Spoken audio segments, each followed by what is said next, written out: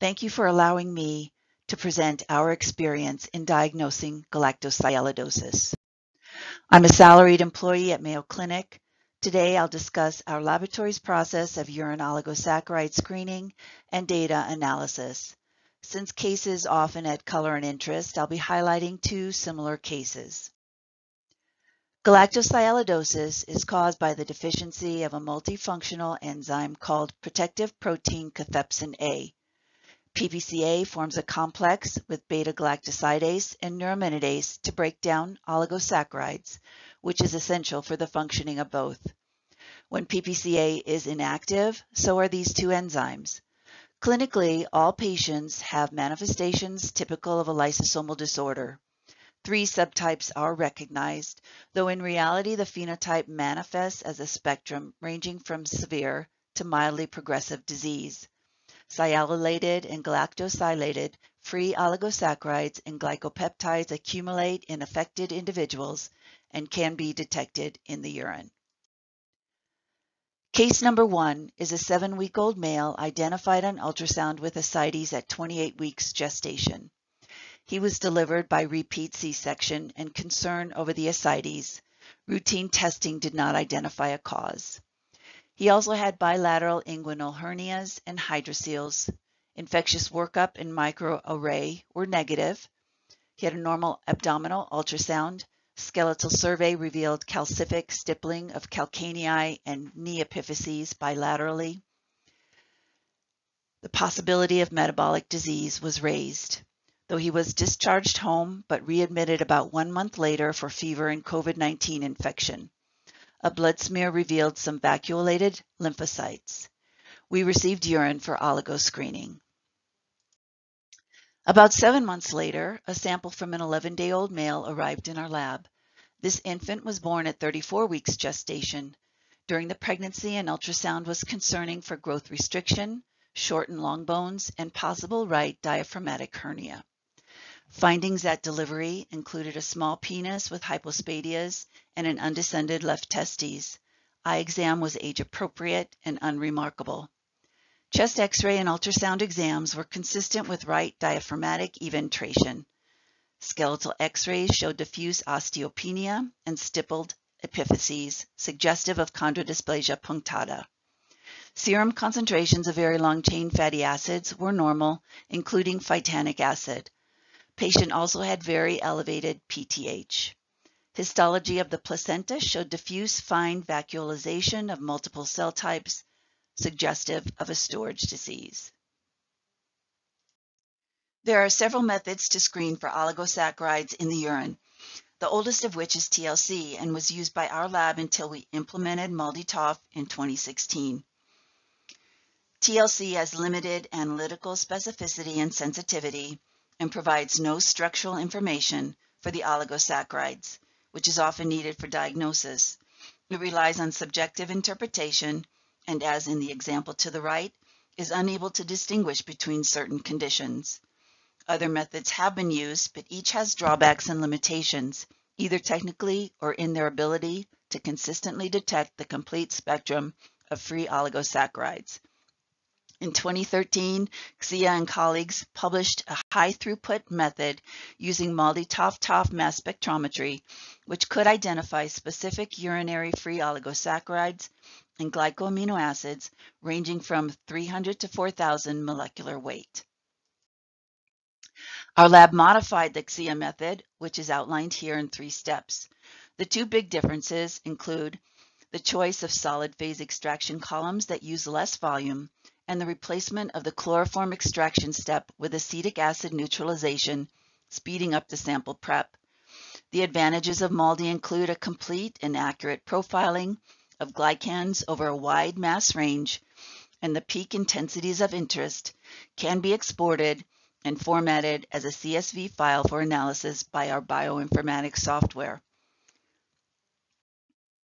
This MALDI profile, characteristic for galactosialidosis, shows several typically prominent peaks, the primary peaks at 1532 and 2547, and similar peaks as identified.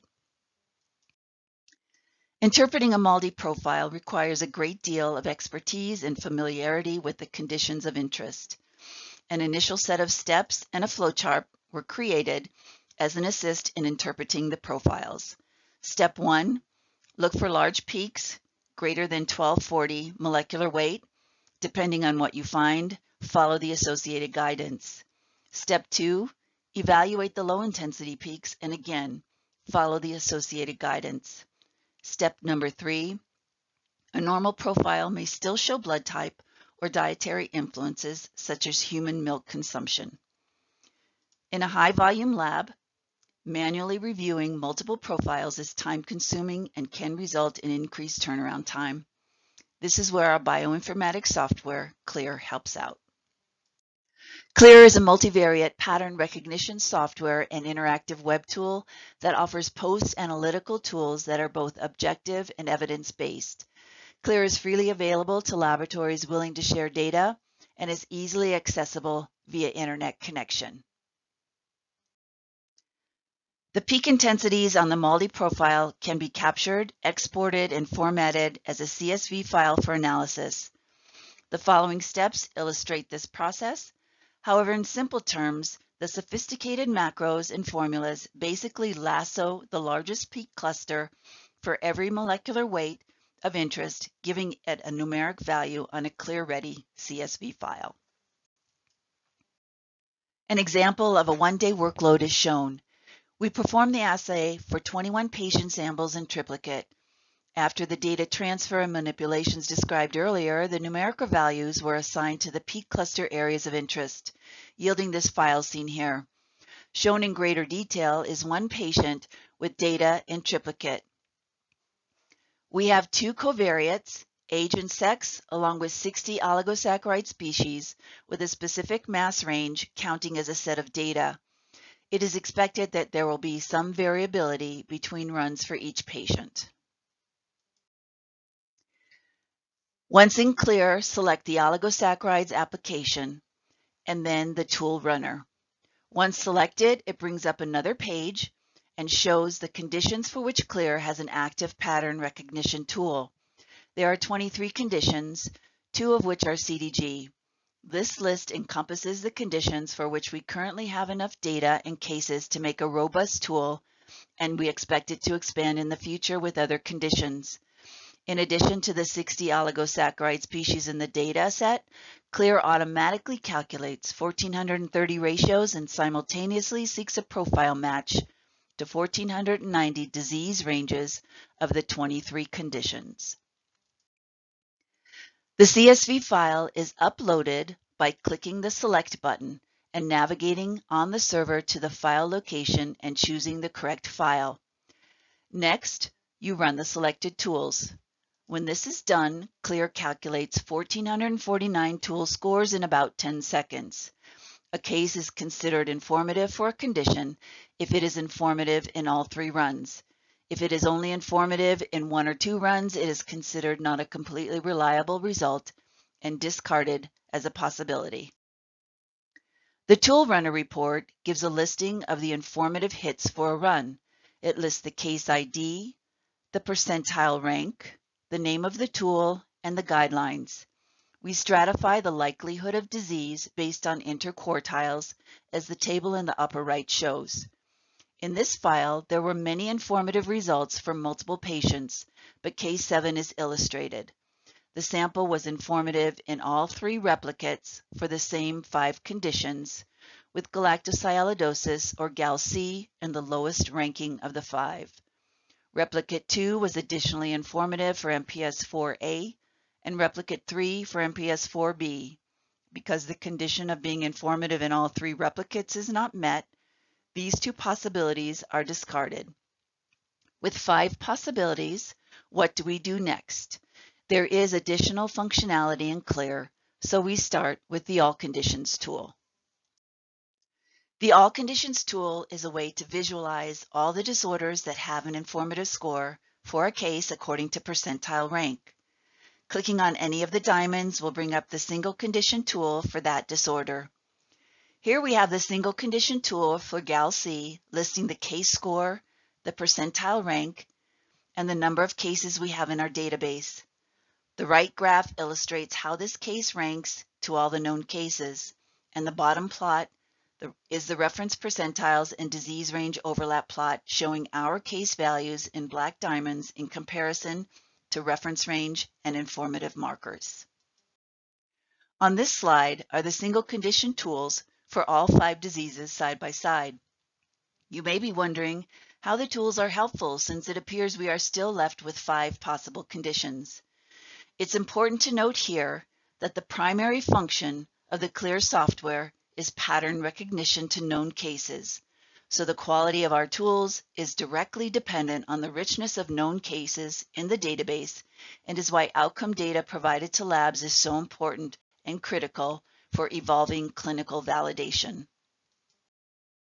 In more detail, CLEAR now assesses the sample values against the reference percentiles and disease range overlap plot for consistency with each condition-specific disease range. There are 3 disorders where the sample values are abnormal, but more abnormal than is expected for the conditions, showing low consistency with these possibilities. On the other hand, you can see that the patient sample more closely matches the disease ranges of the 2 remaining conditions, GALC and sialidosis, showing high consistency. Again, what do we do next? We can use another tool called the dual scatter plot to help us figure out the best fit between the 2. Whenever there is a profile that is flagged for more than one condition, the software can auto-generate a dual scatter plot to answer the question, which one for any combination in your list of possible conditions. It does this by combining the single condition tools for any 2 conditions presented in a dual scatter plot, which clusters known cases based on the patterns in the informative markers. Along the slope are known cases for each condition. When the specific question for the unknown case is asked, the software answers GALC. And here you can see the case score is solidly in the galactosialidosis quadrant, ruling out sialidosis. With sialidosis ruled out, we do the same for the remaining conditions. In each comparison, the software says GALC is the best answer. Our case was informative for 5 conditions and narrowed down to 1 in less than a minute.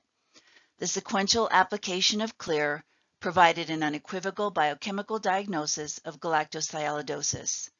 A final visual review of the profiles is performed by a laboratory director to assess the trueness of the result.